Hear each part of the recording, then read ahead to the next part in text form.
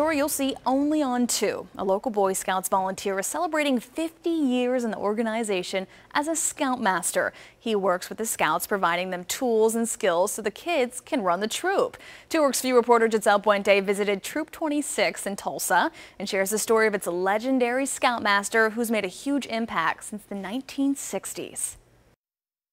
How many people here like pro football?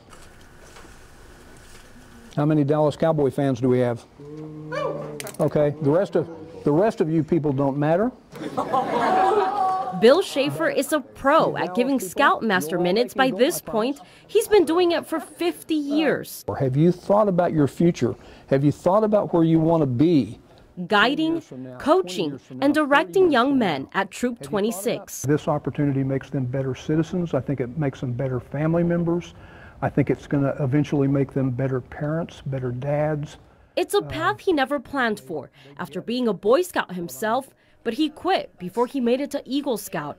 In 1969, he was offered to be the troop scoutmaster at Good Shepherd Lutheran Church. I was afraid that I would go to hell if I said no, and I thought I can do anything for a couple of years. 2 years turned into 5 decades. His journey full of stories, memories, and personal connections. I get graduation announcements and I get notifications when they've had their first child, and some of them, like Jeff, come back with their sons. Under his leadership, more than 750 young adults have earned an Eagle Scout Award, the Boy Scouts' highest honor.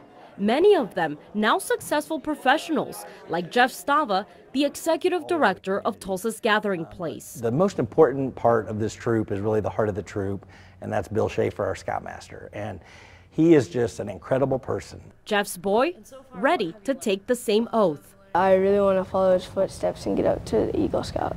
At 74 years old, there's no stopping Bill. How would I get out of it now? I'm in it for the long haul. With plenty more Scoutmaster minutes under his belt.